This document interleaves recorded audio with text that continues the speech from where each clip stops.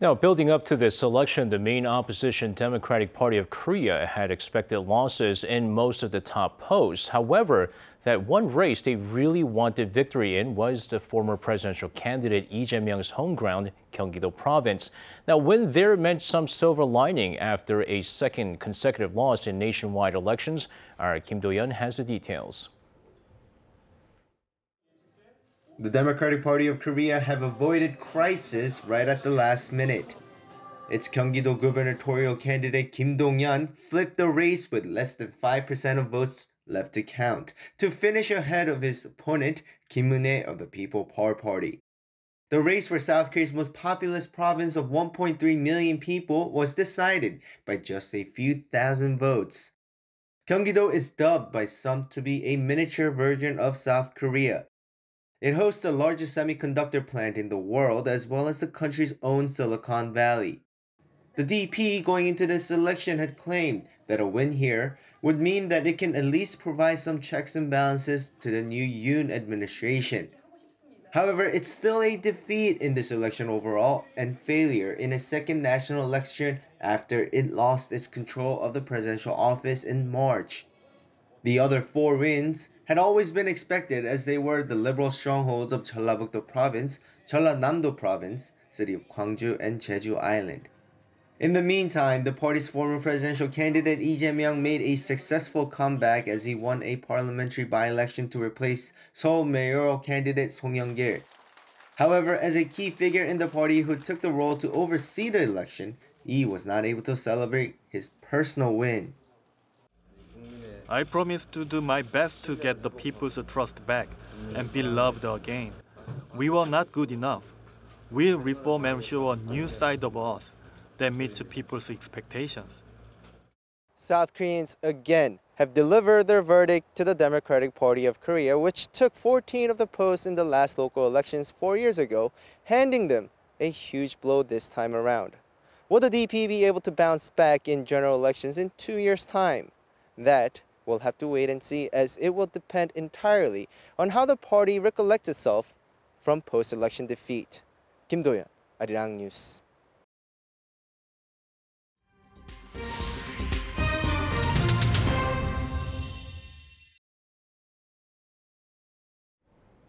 It's now time for Global Insights, where we speak to experts from around the world on issues making headlines. The June 1st election saw a massive ruling party victory, except for a few traditional partisan strongholds. President Yoon's People Power Party snapped up most of the 17 mayoral and governor posts, including those of the country's biggest cities and regions, including Seoul, Busan, Incheon and Daegu. And at the National Assembly, former presidential candidates An Chol-soo and Lee Jae-myung won constituencies in the outskirt regions of Seoul. To break down the results and discuss the outcome, we have in the studio with us today Mason Ritchie, professor at Korea University of Foreign Studies. Lovely to see you in our studio. And we're also joined by Lee Yeon, professor of law at the Handong International Law School. Thank you so much for joining us online. Well, my first question to you, Professor Ritchie. Now, we saw a massive sweeping victory for the ruling People Power Party, of course. And, well, this was seen as sort of a first indicator of what Korean people think about the new Yoon Suk-yeol administration. So, in that sense, what do you think this really indicates about public sentiment? So in the first place, like many of these kinds of local and municipal and regional elections in countries all over the world, frequently there's a sort of halo effect in these local elections that comes from the national elections, and we're going to see something kind of similar in France actually this upcoming weekend with the legislative elections following just after Macron's election. And so I think frequently this is a sort of first chance to see how the population thinks that a winning presidential candidate is doing in their new job. So there's this kind of halo effect, and I think in that regard what we see is that the Yoon administration, I think, has picked up some momentum. He did win a very close election, razor-thin majority over Lee Jae-myung, and so I think this is a sort of first confirmation that the overall voting public thinks he's done a relatively decent job so far. I think he's getting some momentum from the summit with President Biden. I think he's getting some momentum from the special budget that was just passed. Looking forward, I think people are maybe assuming that there might be some reason to be optimistic economically going forward. So I think that's on the one side. On the other side, obviously the Democratic Party suffered very heavy losses, and I think that this is in part due, I think, just to a sense that the public is, kind of sending the final message to the DP that they need to reform and that they need to get away from the infighting within the party, and that they need to rejuvenate and be ready in 2024 and then for the next presidential election in 5 years. Right, so maybe some time for soul searching for the DP that did suffer very heavy losses. And now over to you, Professor Lee. Now, I wonder what you made of the results. What do you think the results really indicate about what the South Korean people want? I'd just like to echo what Professor Ritchie was saying. I think clearly his last point about the Democratic Party, this really is a judgment on them in part, because I think in this case, you see, many years of the Moon administration, and then of course Lee Jae-myung is sort of the standard bearer for very progressive politics with respect to Korean politics. I think the voters basically handed the death blow to that particular form of the Democratic Party. And I think there's going to be a lot of infighting going forward because you have a younger generation, famously now within the last several weeks, of people calling out the older generation in the party to sort of step down and take a younger group of people to lead the party. And so I think that's one clear indication of this election. And as well as I think maybe in terms of just turnout generally, there was certainly less than you saw in the presidential election, which is understandable, as well as in 2018. And partly probably that's due to voter fatigue as well. So we have a major election in March and then of course turn around the same year, which is unusual given the facts of the election cycle, that you have this election as well. So I think all in all, it was a resounding victory for the ruling party, but against a judgment against the Democratic Party. And Professor Lee, now the Seoul mayoral race, very interesting. It seemed like a no-brainer really, but still, even so, it was a very impressive win for Oh Tae-hoon. It's going to be his 4th term as Seoul mayor. And well, what do you make of the results then for the Seoul mayor race? And do you think the council seats elected will also work in Oh's favour? So as you mentioned, 4th term, which is unprecedented, obviously. That's because he had to step down during his 2nd term, and then he came back about 10 years later after Park Won-soon, committed suicide, and then of course there was a by-election for the Seoul mayoral seat. And so I think this obviously will propel him to the national spotlight, given of course it's just Seoul. But naturally, I think he becomes sort of the leading candidate for the next presidential cycle. And so within the, I think, People Power Party, he probably is going to sort of take the helm in terms of this future direction of the party. Now, there are, of course, others in the party that will vie for that seat as well. But I think it is an impressive win. And given where he had lost and he had basically resigned from office, it's a stunning comeback, and then also just reasserting himself within the national scene as being Seoul mayor.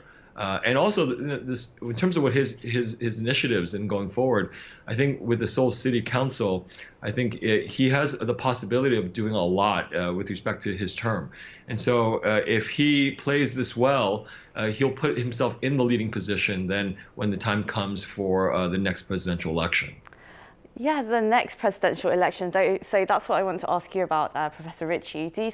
What do you think was Oh's appeal that won him a 4th term in the Seoul mayoral office? And do you think this is really going to become a stepping stone for the next presidential election? Yeah, so I think his appeal is probably not so much on specific policies. I think for a conservative, he gives out a relatively modern and contemporary and sort of moderate vision for what conservatives can offer to Seoulites. I think he does also get some credit for some of the welfare policies that he's backed, so I think that's probably contributed to it as well. He does have some specific visions in terms of trying to bring tourism back to Seoul and some measures in that regard. So obviously, those whose livelihood here in Seoul depends on on tourism, it depends on greater exchange internationally. I think are probably interested in the vision that he offers. Whether or not this mayoral term for him is going to be the stepping stone to the presidency is of course a very interesting question. Historically, we know that this has often been considered the case, and I guess sort of Lee Myung-bak as a conservative is sort of the paradigm, I guess, for how it is that people look at conservatives using the Seoul mayorship as a stepping stone towards becoming president. But between now and the next presidential election cycle, there's a lot of time to elapse. So he has plenty of time to make progress, plenty of time to have problems.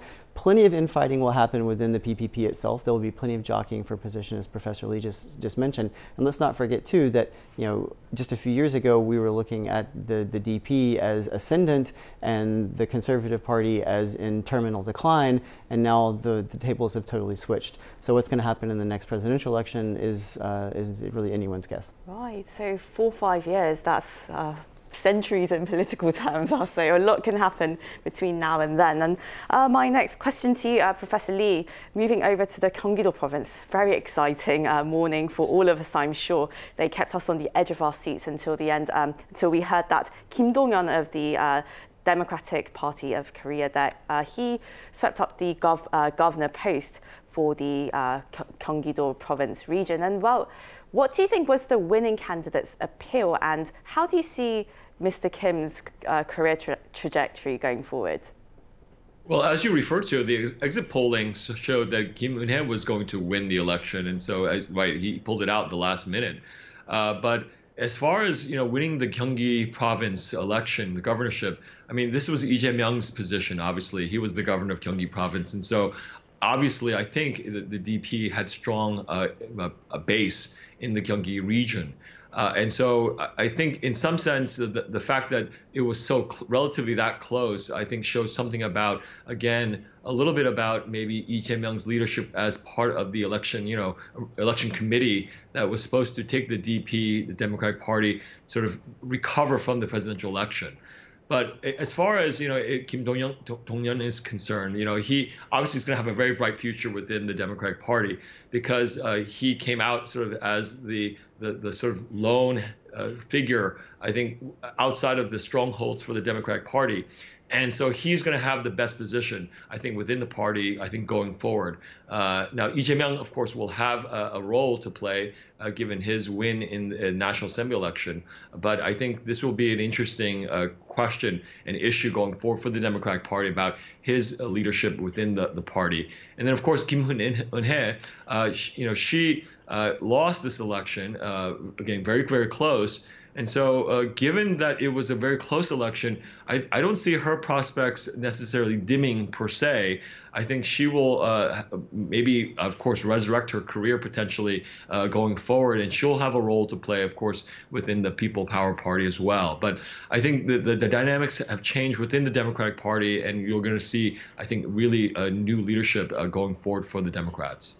And well, Professor Lee, for Lee Jae-myung, of course, it was a pretty safe electoral sort of run for him, where he ran as he enjoyed huge popularity there while he was running for president. And well, now that he's secured that National Assembly seat, and as well as and so did An Chol-soo, really, they both secured their parliamentary positions. What do you think comes next for these former presidential candidates?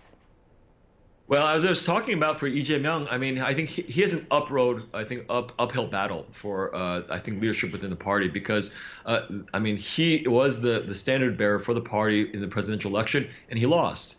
Although, of course, it was a very razor-thin majority that Yoon won, but he did lose.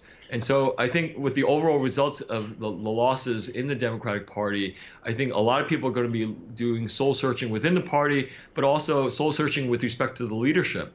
And so I think Lee Jae-myung faces a really tough road to climb with respect to, I think, reclaiming leadership within the party. Now, for An Chol-soo, I think his prospects are better. he obviously, clearly won his election handily, but also, given his position within the party as supporting Yoon sort of towards the end of the presidential election, he think he puts himself in a pretty good position, I think, with respect to the party, because he has his own base. But also, I think people will look to him as providing leadership within the party itself. And it will be very intriguing to see between An, between the party leadership itself, as to what role An will play in these new dynamics. And Professor Ritchie, as we tend to get very caught up in the, the infighting and just the bickering between politicians and local agendas here, we tend to talk about foreign residents here as perhaps an afterthought. And despite the growing number of foreign residents in South Korea who are eligible to vote in the local elections, we've seen a continuing decline in the turnout. And well, how do you think the foreign residents here in South Korea can be better represented, and how can we really endorse the kind of agendas and issues that they care about? Yeah, that's obviously a great question, and I'll sort of start my answer by saying I think it's great that Korea allows this possibility to non-citizens to vote. I think that that's an important part of the civic democracy here in this country. That's balanced out by the other hand, on the other hand, by a small story I can tell you from someone I was speaking with just a few days ago, actually, in the context of this election. And she said, there's a sort of vision or a sort of story, I think it might have come from a movie, where she said, Koreans often look at immigrants here in Korea as arriving at the table with a spoon and want to eat the meal that the Koreans have already prepared.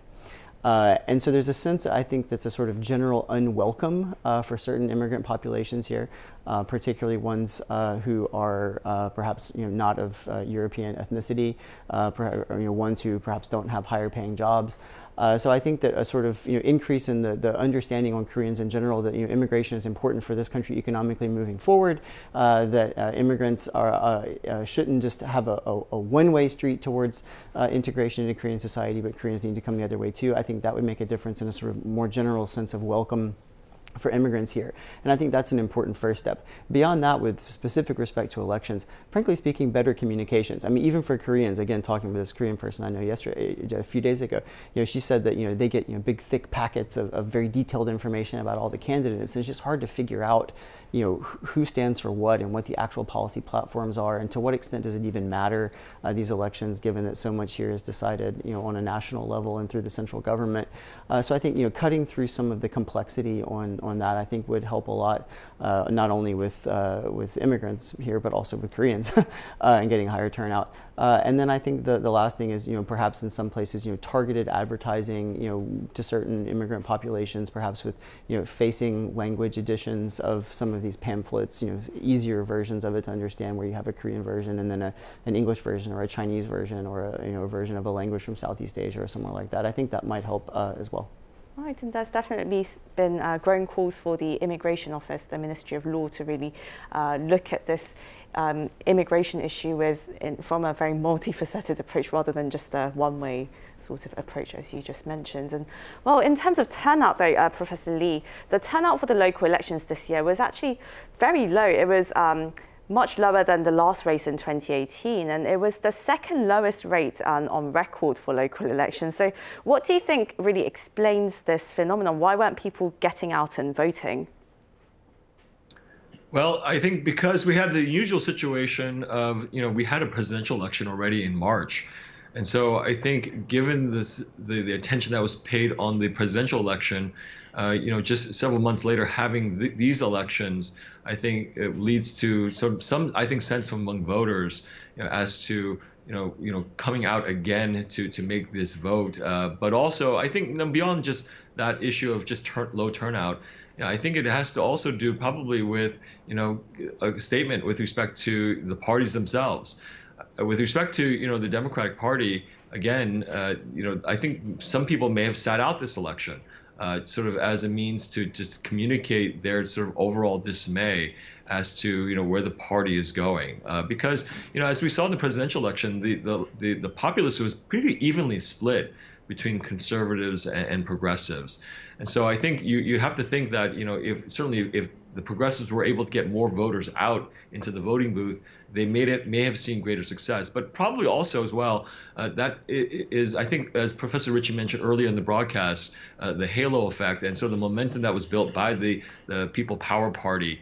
And I think the turnout itself, I think, is a reflection of sort of maybe giving this administration, the Yoon administration, its mandate to sort of go forward, knowing that there's a significant population that is maybe wary of his policies, but a general hope and willingness to sort of think about the future and be a little more optimistic. Well, I'm afraid this is where we're going to have to wrap up this interview. That was Lee Professor of Law at Handong International Law School. Thank you for joining us all the way from Pohang online. And Mason Ritchie, Professor at Hangul University of Foreign Studies. Thank you so much for being in studio with us today. Thanks for having me.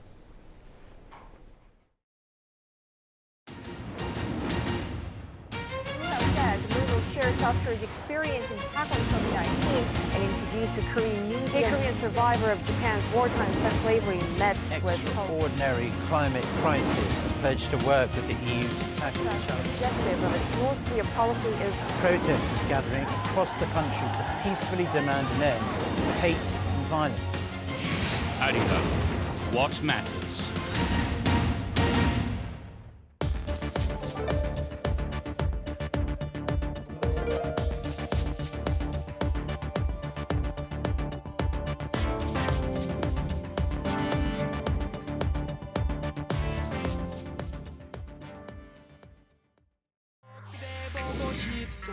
넌 볼 수 없고 가질 수 없어 뚝뚝 눈물 쏟아내도 뜨거운 자태 한번 비추지 않고 내게만 가치란 그녀는 유명한 서울의 별다 어딨나 In your eye 걔와 함께면 넌 디스토피아 내 발걸음 따라오면 유토피아 나의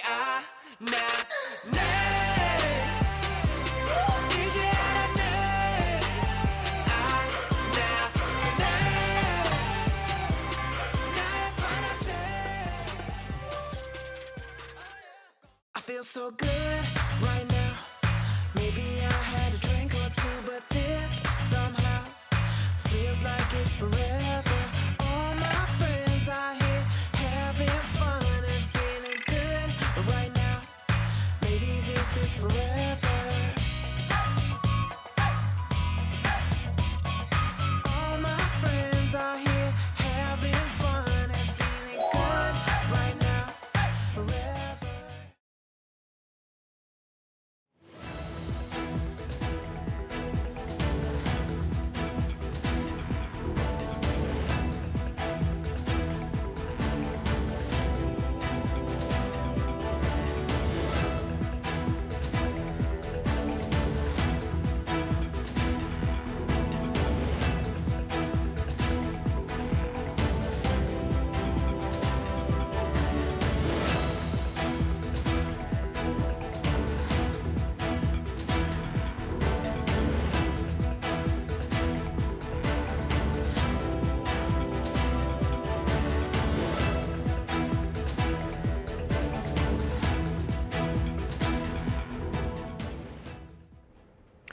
And welcome back to the second half of New Day at Arirang. Now, U.S. Special Envoy Sung Kim is due to arrive here in Seoul on Thursday for talks on North Korea with his South Korean and Japanese counterparts Kim Gun and Takehiro Funakoshi.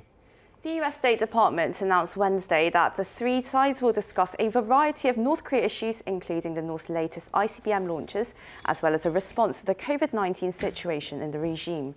The department added that Kim's three-day visit to South Korea will stress close cooperation between Seoul, Washington and Tokyo to achieve complete denuclearization on the Korean Peninsula. The upcoming trilateral meeting will mark the first of its kind since Kim Gun took office. The World Health Organization has cast doubt over North Korea's claim that its COVID-19 situation is getting better.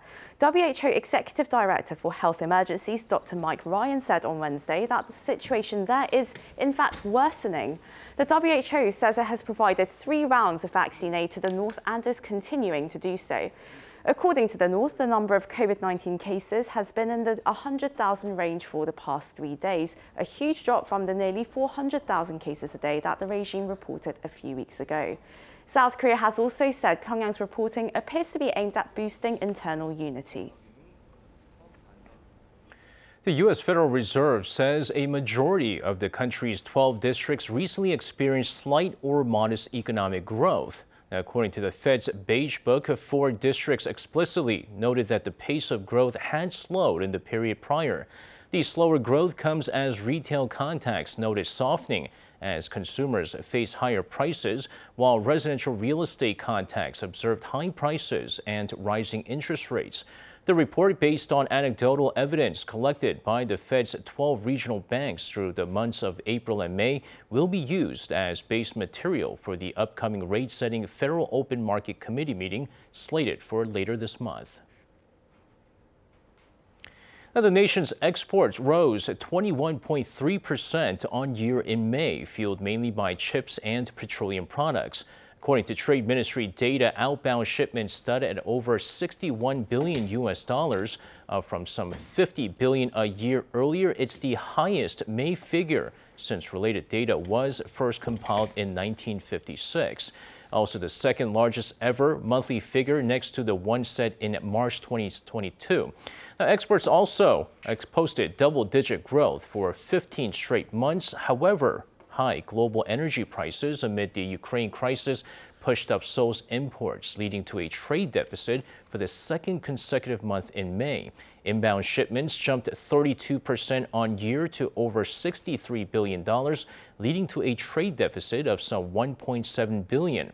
Now, as South Korea is heavily dependent on imports for most energy needs, related imports spiked over 84% on year.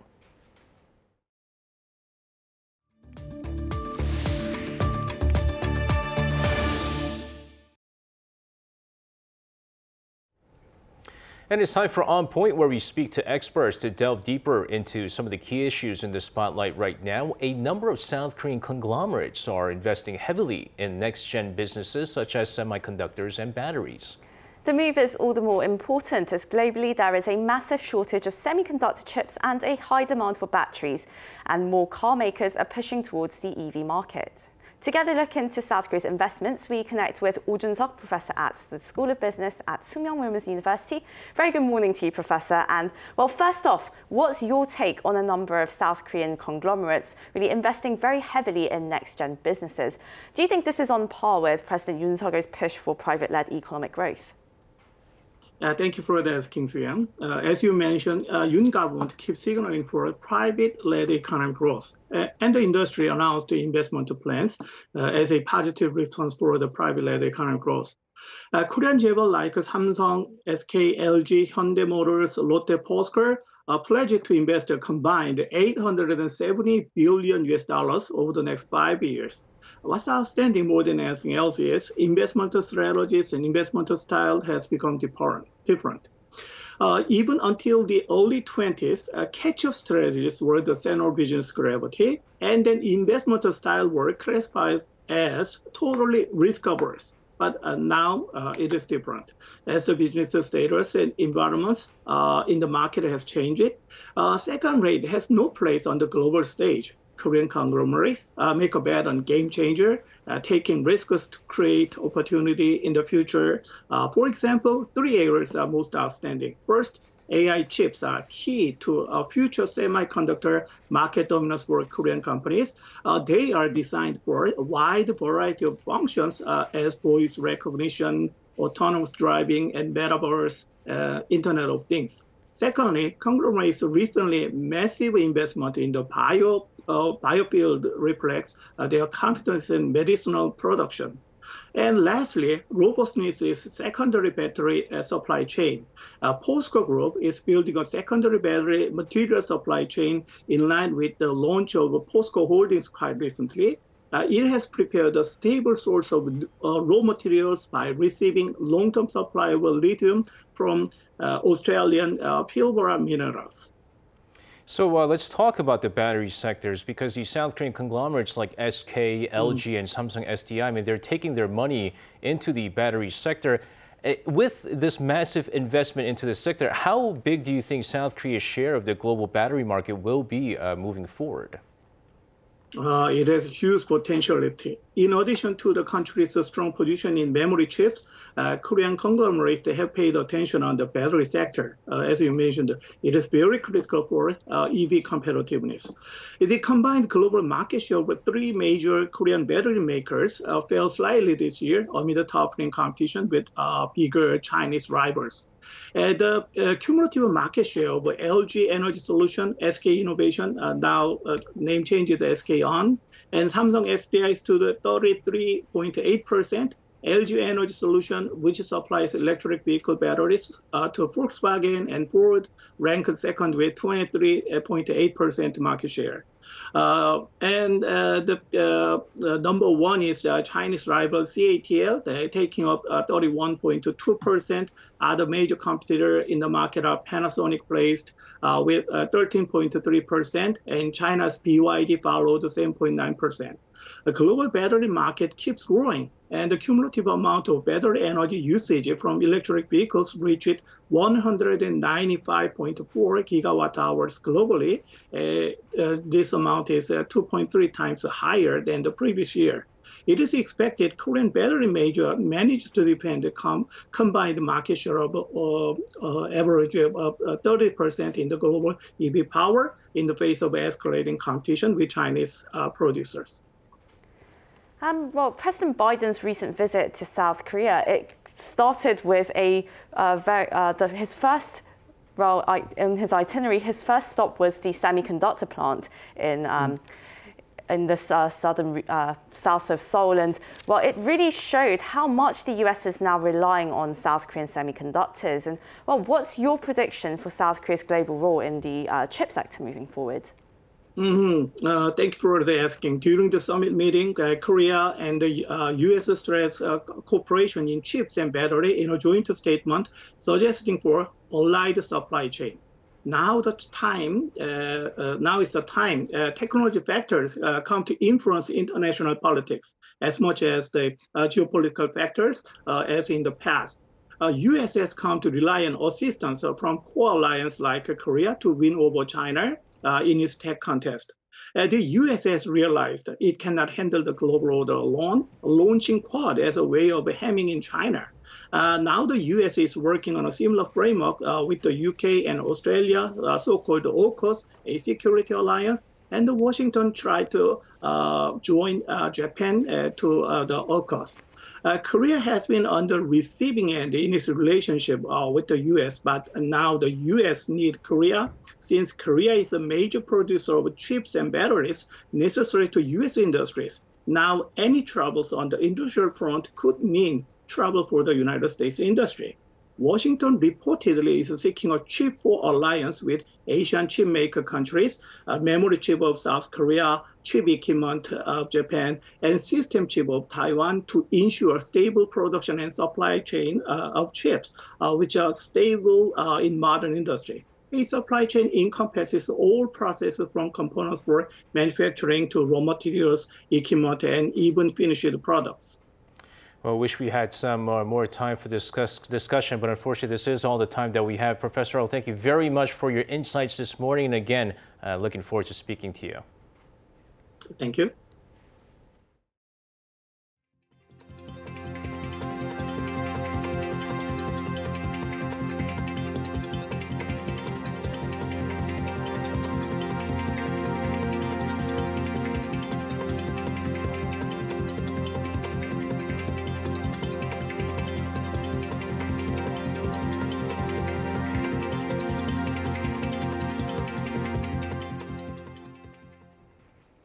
BTS visited the White House to meet President Joe Biden on Tuesday. The session came on the last day of Asian American, Native Hawaiian and Pacific Islander Heritage Month in the States. And it was an opportunity to address the rise in anti-Asian hate crimes. Song Yoo-jin has the details.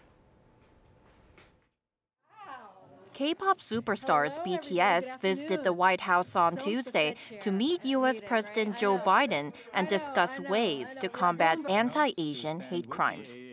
Before their closed-door meeting with the president, the group attended a White House press briefing.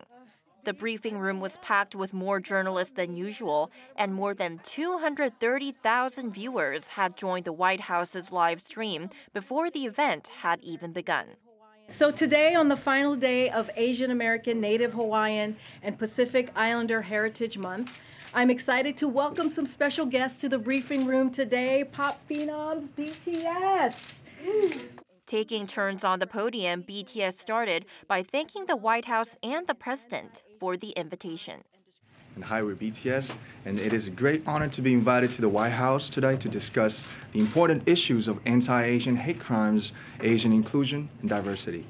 The group members moved on to stress the importance of diversity and tackling crimes targeting Asians.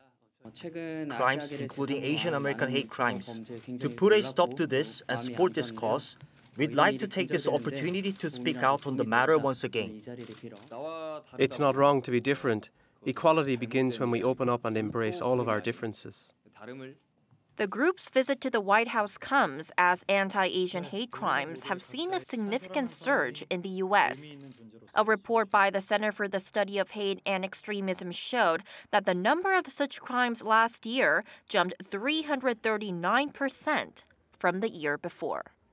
송유진, Arirang News. Now, it's not an overstatement to say that there are cafes on every other street in South Korea, with over 70,000 cafes in the country. Well, many of those cafes provide much-needed space for millennials and Generation Z, collectively known in South Korea as the MZ generation. Lee Si-hoo tells us more.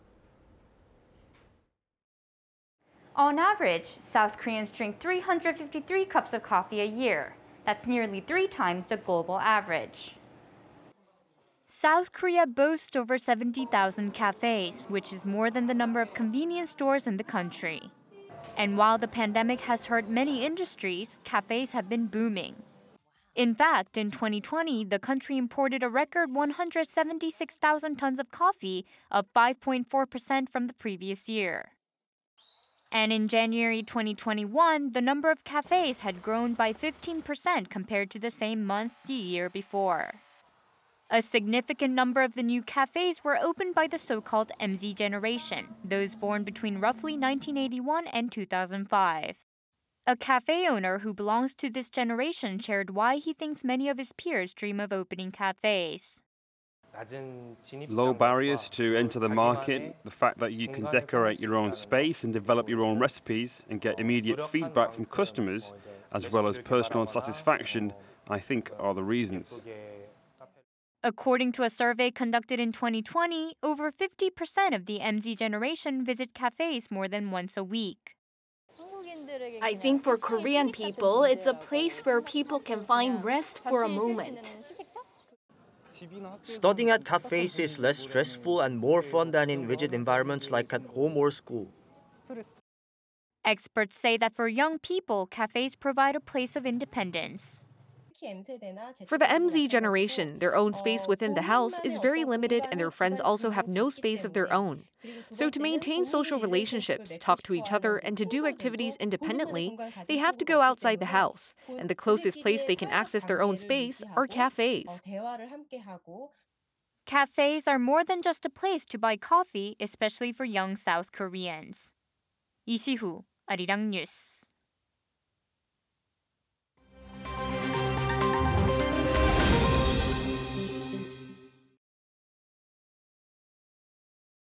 Let's take a look at what's going on in the world now. An earthquake in China's southwestern province of Sichuan has killed at least 4 people and injured 14 others. The 6.1 magnitude earthquake hit Lushan County in Ya'an City on Wednesday at 5 p.m. local time. Local authorities also reported that another earthquake measuring at 4.5 rattled neighboring Baoxing County. Officials said over 1,400 firefighters have been dispatched to affected areas, with damage to homes reported in Lushan County. Following the 2 quakes, China's railway authority halted train services in the area. Denmark will join the EU's common defense policy after Danes voted on Wednesday in favor of joining. According to an exit poll by Danish outlet TV2 on Wednesday, 66.6% were in favor of ending the country's 30-year-old opt-out. The referendum is the latest example of a European country seeking closer defense links with allies in the wake of Russia's invasion of Ukraine. Abandoning the opt-out will mean that Danish officials can participate in EU defense topic discussions, and Danish forces can also take part in EU military operations. On Wednesday, 8 school buses parked in Lviv Central Square with empty seats to serve as a reminder of the 243 children killed since Russia launched a full-scale invasion of Ukraine on February 24th. Some of the seats were occupied by stuffed toys and children's name tags and marked a commemorative event for Ukraine's Children's Day. Kyiv has accused Moscow of atrocities against civilians during its invasion, adding on Tuesday that it has identified more than 600 Russian war crime suspects and started prosecuting roughly 80 of them. Russia, meanwhile, has denied targeting civilians and war crime allegations and has instead accused Kyiv of staging them to smear its forces.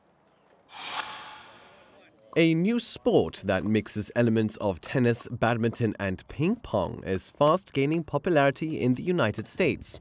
Called pickleball, the sport started in 1965 in Washington state when 3 dads created a game the whole family could play. They named the sport after one of their dogs, Pickles. Figures show that the US alone has 4.8 million active players, double from just a few years ago. A key selling point of pickleball is its low cost and ease of playing, as 4 courts can fit in the same space as 1 tennis court. It only requires a net, a paddle, and a perforated plastic ball. According to USA Pickleball, the sport is also getting younger, with growth among players under 55 skyrocketing. 3 young white lions have found a new home at Venezuela's Caricuao Zoo. Originally from South Africa, the lions arrived last week from a zoo in the Czech Republic and are part of efforts to improve zoos and parks across the South American country. The trio is comprised of 1 female and 2 males. They are all roughly 2 years old and each weigh 120 kilograms. The lions will remain in a quarantine facility at the zoo in the Venezuelan capital, Caracas, until the end of June, and will then be relocated to a bigger enclosure where tourists can see them. Matthew Ashley, Arirang News.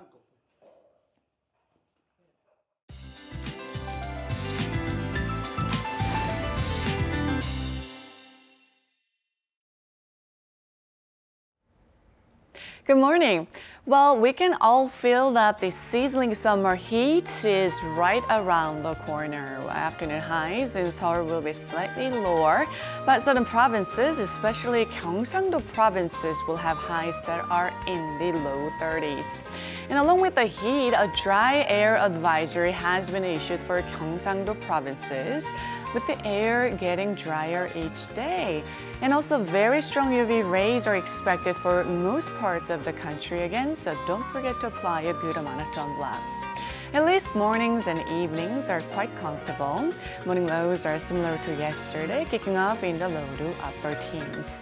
Then highs in Daegu should go up to 33 degrees Celsius this afternoon. Gwangju topping out at 30 degrees under mostly sunny skies with decent air quality nationwide all day.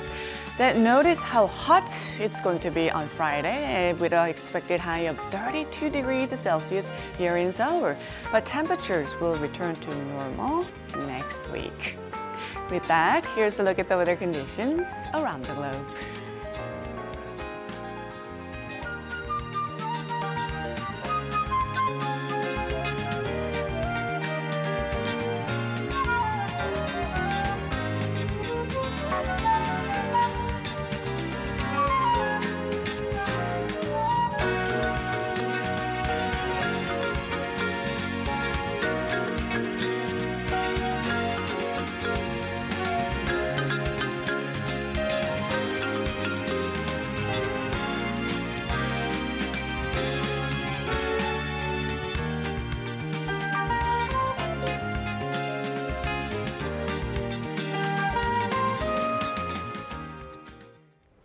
And that wraps up our newscast for this hour, but we'll be back tomorrow for our Friday's edition of New Day at Arirang.